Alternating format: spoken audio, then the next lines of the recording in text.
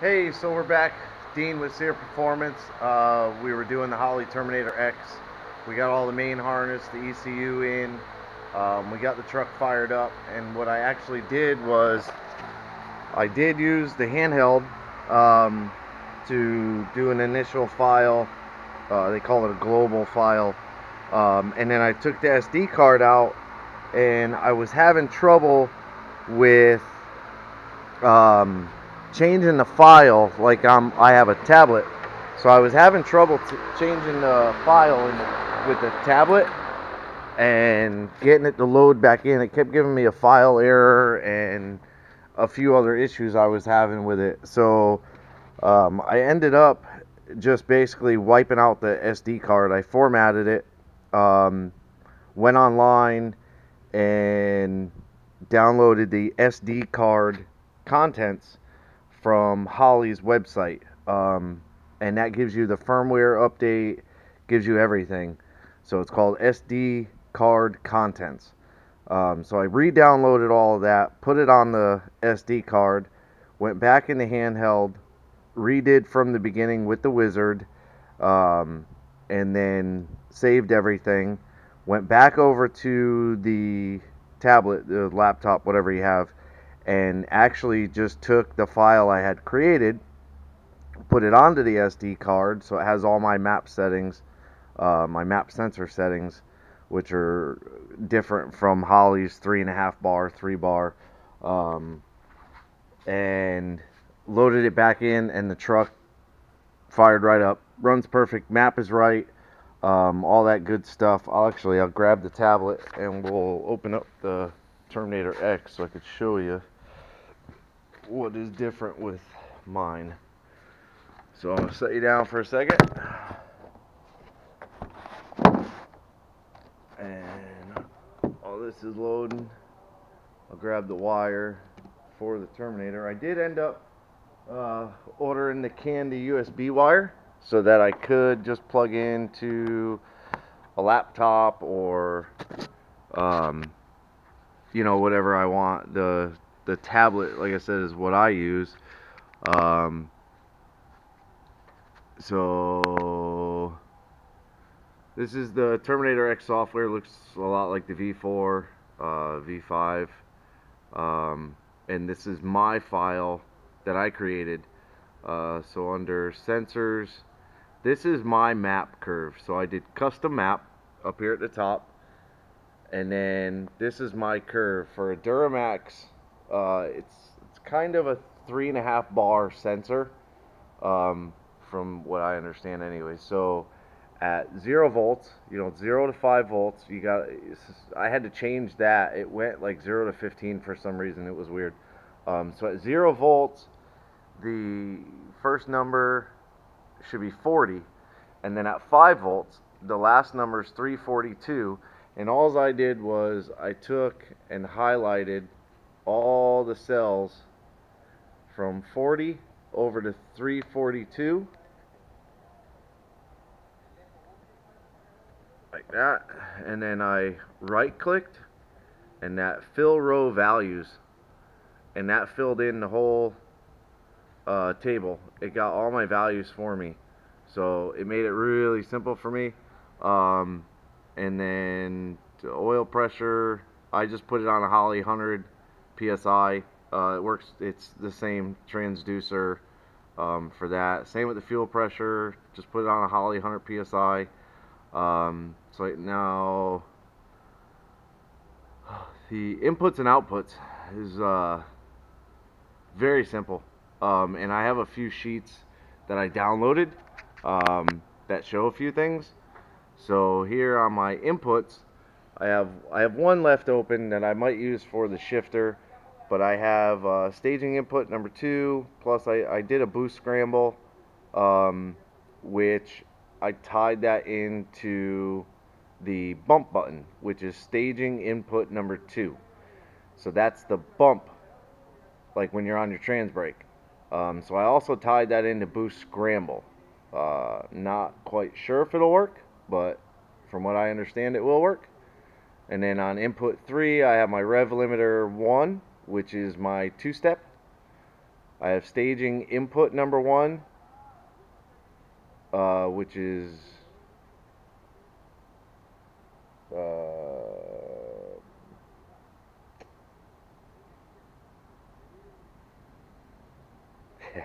I don't remember exactly what it is, but it'll give you all of these up here in the box, like this. It'll show it up here. It'll show all of these up here, and then literally what you do is you just grab it and throw it down on whatever input line that it has there. Same with the outputs. I have staging output, boost solenoid, and electric fan. Like I said, I need to do electric fans, otherwise I'll forget to turn them on. And everything works perfect. The only thing I'm doing right now is I'm trying to dial in the boost. Over here, they have this dual port, single. I chose single Humphrey 3-port, but I do have dual solenoids, but I run one on each turbo. So it's basically the same as running a single. It'll just split the signal between the two. And then you can't do anything other than dome pressure only, which Matt Happel, Sloppy Mechanics, has a pretty good strategy that he used. Instead of adding in a transducer for this dome pressure, he actually stole the map signal and then plotted out this dome map 5 volt, and then he configured it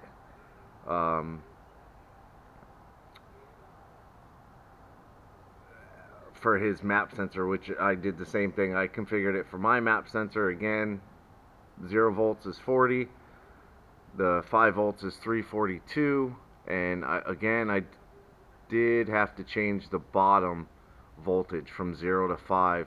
And all I did, again, I went over here, this was 0, I went to the end, I put in 5, and then I just did fill table, fill row table, selected them all, and that was done. Same thing up here, I did 342 and 40, selected them, did fill row, and it puts it all in there for you. It's almost like an interpolate on most other systems.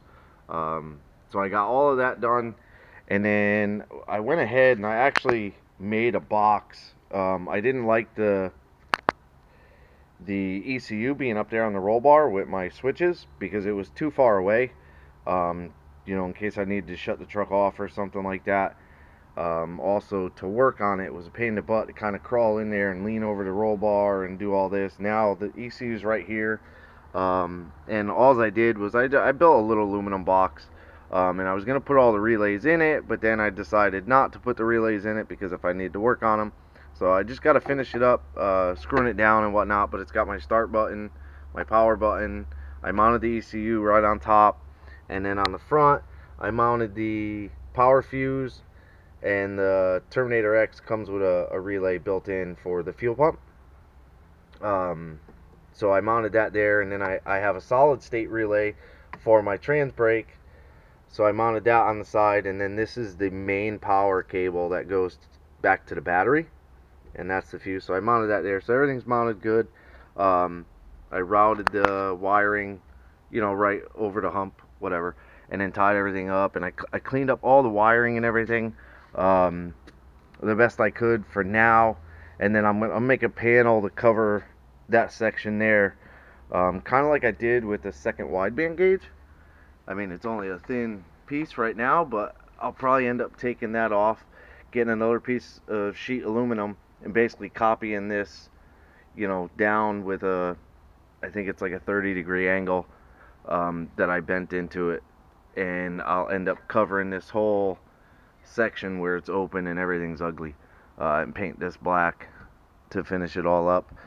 And then I went ahead, yeah, it's not mounted, I know, I gotta finish it, I have to change the seat, but I went ahead and I made these little tabs to come off the steering wheel, and I just screwed them on with some nice button head Allen screws, and that side has the bump button, and this side has the trans brake and two-step button.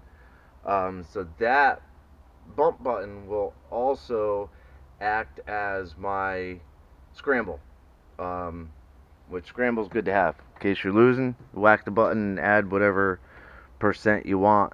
All the inputs and outputs are really relatively easy. to figure out, and they have a very good sheet that tells you exactly which pin is which in the plug here. They give you the harness, the input-output harness, and then you snap it into this plug. You have to pull a little cover off, and then you snap it into this plug, and that gives you all your inputs and outputs.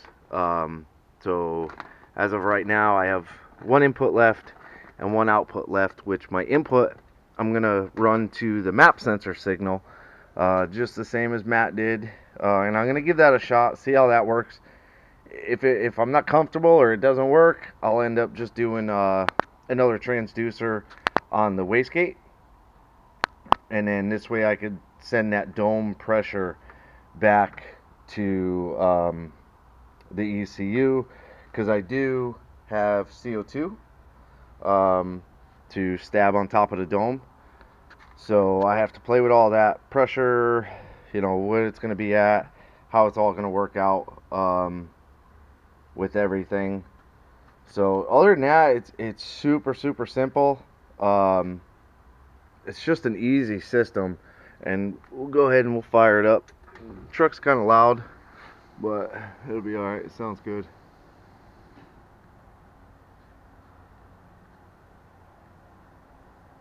So we'll get it to come up, and we're online. It says it up there, online. So you come over here to little dashboard, and I reconfigured a few of the gauges. You can't really change the layout as far as I can tell inside this software, but you can change what each gauge is. So I have, you know, my air fuel, my boost, RPM, engine temp, oil pressure, air temp, which is like your intake temp, fuel pressure, and the IAC position, which is pretty important with this, but it's super simple to adjust it to get it to idle real good and everything. So I'll go ahead, I'll whack the button, and it should fire right off.